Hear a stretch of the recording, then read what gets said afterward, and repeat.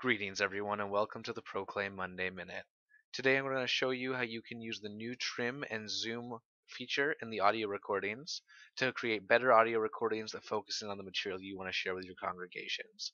To do this, we're going to open up a recording we already have for this presentation, and here from within the recording and publishing page, we're going to look at the feature. To go ahead and zoom, all I have to do is put my mouse over the waveform and use the mouse wheel to zoom in, or I can use the zoom bar here on the right hand side, and as I zoom in, I can scroll around and navigate to make sure that I'm focusing on the specific part of the audio recording I want. Then I can just highlight by clicking and dragging my mouse, and if I find a section I want to delete, I can press the delete key, or I can access that through the actions menu. If I realize that I deleted something I don't want to delete, I can undo it here, or I can just press Control or Command Z to bring that right back.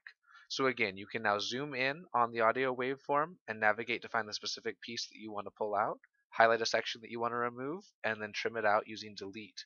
And that's the new feature that we've added. Be sure to share your feedback and let us know how your audio recordings are going. Have a great time using Proclaim audio recording this week, and God bless.